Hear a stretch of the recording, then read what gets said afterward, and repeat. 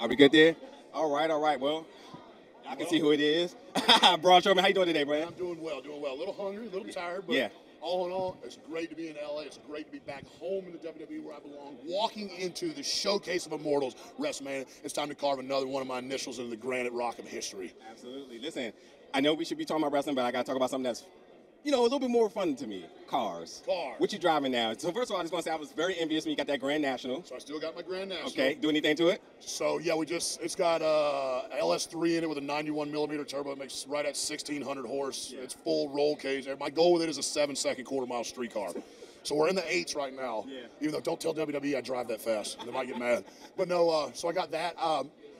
It was, as much as I'm very excited to be in LA, I had a hard time leaving this trip. The night before I left to come to LA for WrestleMania, I picked up a Sheepy Racing twin turbo R8. And it's bad. It's something I've looked at and dreamt about for many, many years. Yes, and you know, we work really hard at what we do. I don't have much time to enjoy it. Yeah. I found a good deal, and damn it, I said I'm going to treat myself. I got to see your ass get in that. It is a sight to get in and out of it. It is definitely not a practical buy, but I didn't buy it for practicality. I bought it because it made me happy. And at the end of the day, life is about being happy. Do what makes you happy, as long as you don't take someone else's happiness away, or I'll come and find you. What's your dream car then? I mean, because you got all my dream cars. Honestly, I got them. I've got my '79 Z28. I got my '87 Buick Grand National. I got my '97 Toyota Supra. I got my new R8. I got a twin turbo Mustang, I got a twin turbo diesel truck, I got a Whipple supercharged F-150, I got a Scat Pack Charger, I got an Indian Dark Horse Challenger, I got a Torchcraft Marine jet boat. I'm a giant, man, I like horsepower. Like, I don't. Force induction, apparently. That's it. Yeah, everything's got to be boosted. I boost everything. That's what I said. I was a mechanic for 11 years before I got into this, so I've always been into the car scene, and that's what I do. Not only as a hobby, but that's how I invest. I do my investments that way. I don't know nothing about the stock market, but I know cars. I know how to play and read the market. So I buy these cars, I get into them at deals, I play with them, I enjoy them, and then when the market changes, I flip them and sell them, and then it's on to the next thing. So a lot of times, like, people get caught up in this, oh, you're buying cars, you're just wasting all your money. No, if you do it right, you can actually have fun with your cars and make money doing it, kids.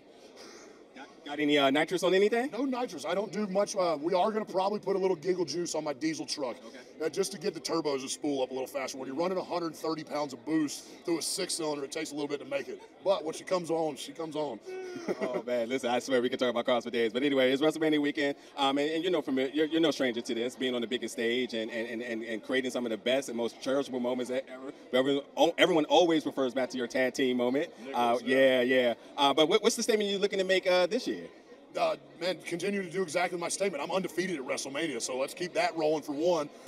Looking forward to continue this friendship, this tag team partnership that I've gotten with Ricochet, man. Like, I've known this guy for quite a long time. We've been friends behind the scenes. It's the first time we've had an opportunity to work together, and it's so cool because our dynamic styles are so different, but we're so alike on the mental aspect of the game, of the hard work, the constantly adapting, the hunger to be better. Like, we're perfectionists. Like, I get mad when I don't do everything. Like, if I miss a step, like, even though nobody else on this earth but me knows, I beat myself up, and he's the same way. And it's nice having a partner with that same mental outlook of going, I know Ricochet is going to do whatever it takes to get the job done. And I'm the exact same way, and it's neat being able to play off of each other's personas like that. Looking forward to stepping in the ring this weekend with him for one, but everybody else that's in this match. We got guys, this is their first opportunity at their WrestleMania moment that have been here working tirelessly, busting their ass day in and day out. It's going to be a good one. I feel bad for whoever has to follow us. That's all I'm going to say. Fine. Are we good there? Okay, I'm sorry. You gave me a thumbs like something happened. But the final question is, what's going to be the rewarding meal, man? Oh, man, carbs. All the carbs. I'm looking forward to street tacos. I found a bodega place that's not too far down the road. I'm going to go get slutty on some tacos. Okay. I'm going to get some pasta. I'm going to get some cakes. Probably eat some more sushi, steaks, whatever. You put it in front of me, it's going to get eaten. All right, so there keep we go. Your fingers off my plate. And I'll be on his tab later, folks. Anyway, I appreciate talking to you today, boss man.